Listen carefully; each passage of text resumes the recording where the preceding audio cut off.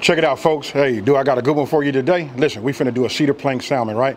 But listen, it's all in the name. It's a cedar plank. Then if you love salmon, them two together, let's get it. Okay, so look, let's go over some of these ingredients, right? You can see it's not a whole lot. We got brown sugar, we got pepper, we got oil, which I'm not even gonna be using the oil, but anytime I cook, I make sure I keep this on my, my counter, right? We got garlic, fresh cloves right here. We got cornstarch, that's what we're gonna use to thicken. We got chili flakes, just to add a little bit of bite to it. You got lemon. This right here, you got rice vinegar. Hey, salt, a bowl. We got this immaculate looking, cutting board. Hey, and then right here, there's two things that's gonna be the star. Look, it's called cedar plank. This right here is a cedar plank, right? Listen, you wanna soak these at least 2 hours. I'm gonna say 2 to 3 hours, but at the minimum 2 hours, cause listen, it soaks up the water. We're gonna put this on the grill, and this flavor, check this out. Look at what I'm finna do right here. Look. Oh man, this is incredible. If you guys, I know you done seen it in your grocery store and you didn't think nothing about it, get yourself this, follow this, and let's do it. This right here is gonna put some incredible flavor along with the smoke from the grill. And then I know you guys can hear all of the angels hitting the trumpets. Boom, there you go, folks. We got our salmon. Hey, with that being said, let's work.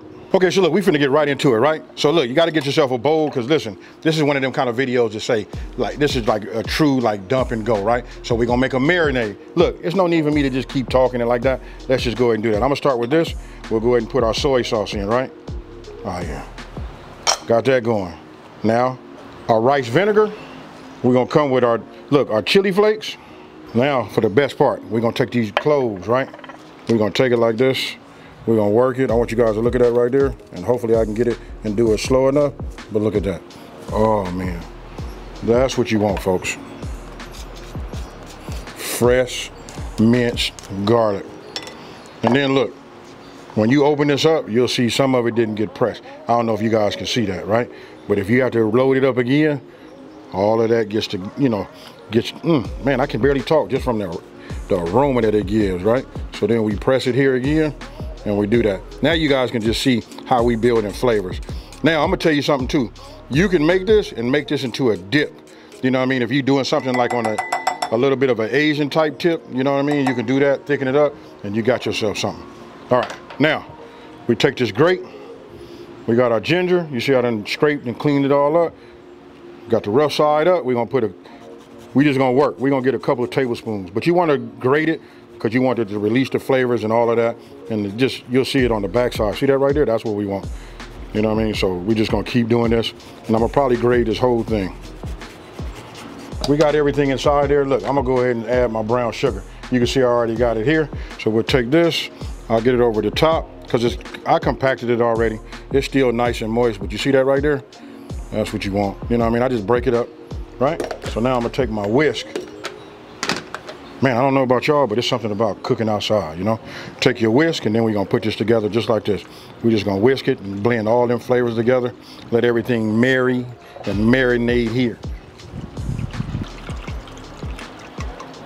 Okay, now look, notice I didn't use no salt, right? Because there's two types of soy sauces that you can get. It might be many more, but two types that I use. I use the regular, which is a little bit high in the sodium department, and then they got the 33 less, sodium. So that's what I like to use, and that's what's in here. So if you do that, then maybe you can sprinkle a little bit, but I'll just say this, save it for your guests, you know what I mean? And if you use regular, definitely you don't need no salt. Hey, with that being said, let me show you something. Now, I'm gonna go ahead and look, this is my dish I have, right? This is gonna be fire. That's all I can tell you. So look, I'm gonna take my salmon, put my salmon in here just like this, right? Now what I'm gonna do is I'm gonna take my marinade and I'm gonna pour this right here over the top, just like you see. Look at this right here. Now tell me what you think. You understand that? Look, this is fish. It's real fleshy, right? So it's very, very absorbent. So look, now all we're gonna do is I'm gonna cover it with some saran wrap, put it in the refrigerator, and let it marinate for just 2 hours, right? Hey, with that being said, let me hurry up and get this covered, put it in the inside, and I'll see you when it's time to get on the grill. Okay, look, so we're approaching like about 2 hours, right? So look, now it's time for me to go ahead and get my charcoal together, right? Since we're gonna be doing the cedar plank. Remember, now I wanna show you something right here. You guys can look right there, you see I got my little fire starter. I went ahead and used my chimney and put my, my charcoal right here in the side like this, right? So now I'm gonna go ahead and just put this right over the top, and we're gonna let that work. Now, I don't know if you guys can see that.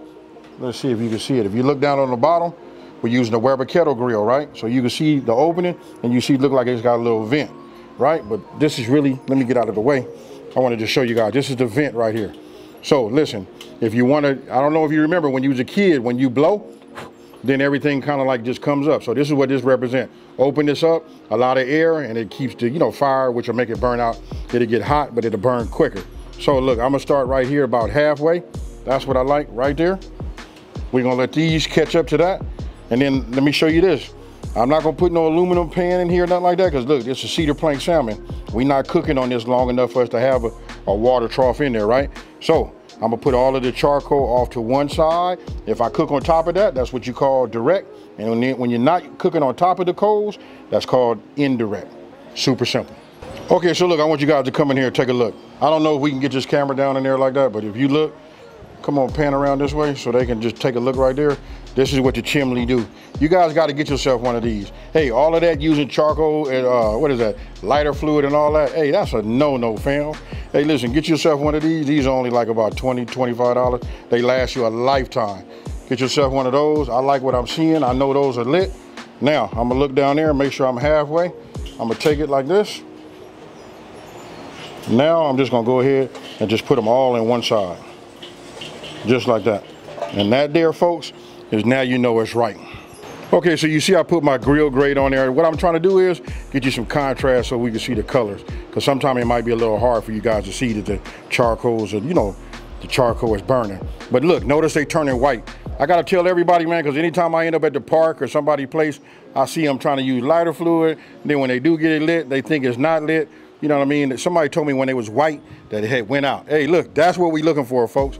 We already adjusted our, you know, vent down at the bottom. I'm gonna put this on the top, and we're gonna, you know, let's start building some temp, right? So let me just show this part too. Fire over here. And I'm gonna put the vent over here, right? I'm gonna open this up.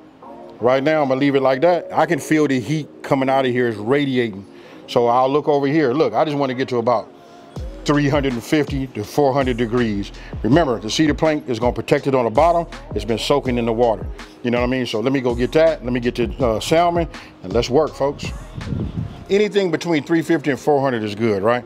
So now we're gonna go ahead and just position these on here, right? So I'm gonna take like the thicker ones. Look at this right here. Oh yeah.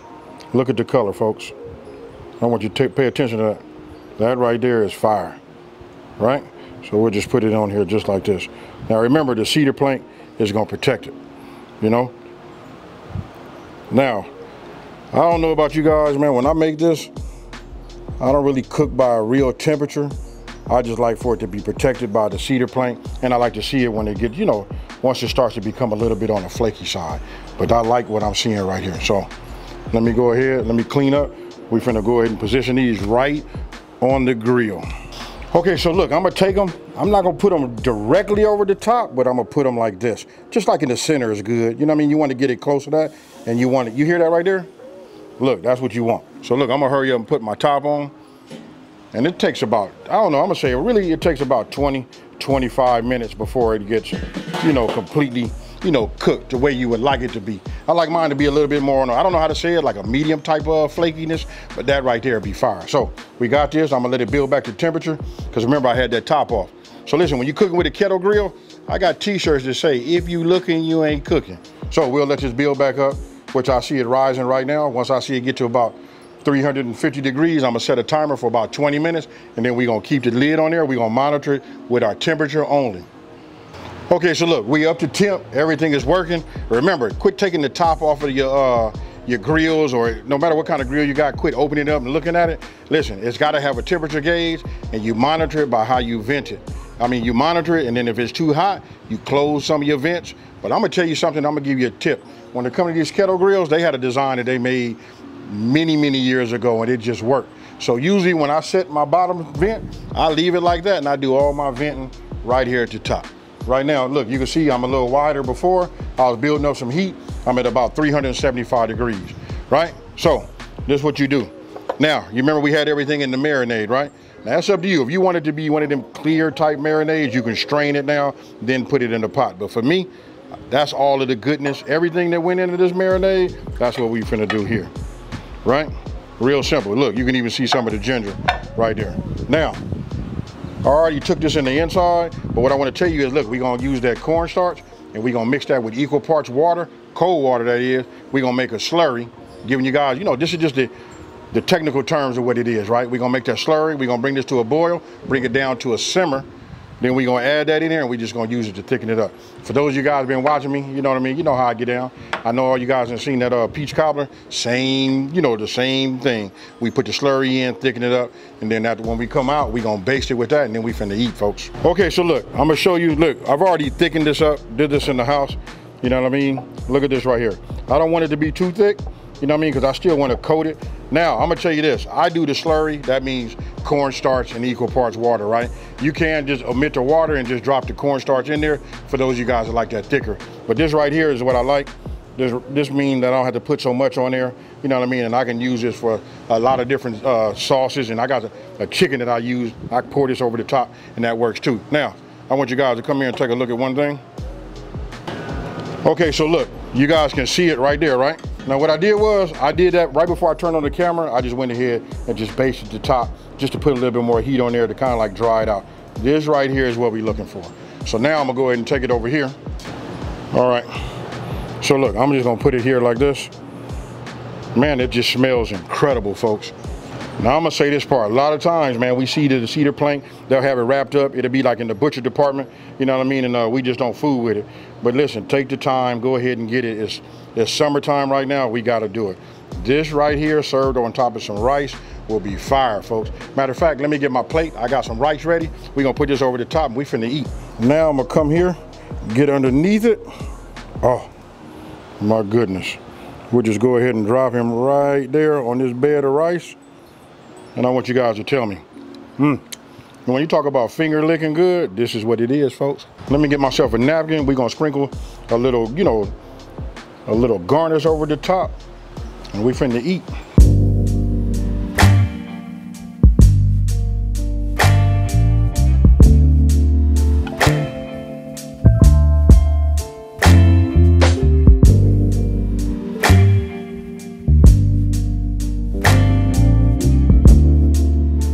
Okay, folks, hey, listen, I've been holding it back, eat this a lot, and plus I made like a little lifestyle change as far as like when I'm eating, I'm trying to eat a little bit, you know, a little bit more on the healthier side, so why not start with this salmon? Listen, it's the summer, it's light, I feel like I'm over talking. Hey, let's eat, folks. Cheers.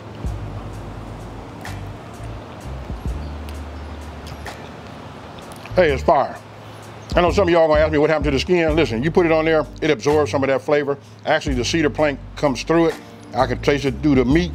Hey, it's real nice. And then when you put that smoke on there too. But I like to get a little sauce on my rice. I had to hold up. It don't help that I'm already hungry. Hey, but if you guys can take a look, you can see, look, it came out nice, it's flaky. And listen, when it comes to the sauce, it's up to you. You guys can increase the brown sugar if you want it to be a little bit on the sweeter side, but that's all up to you. Taste it like this and let me know what you think. Hey, so with that being said, check this out.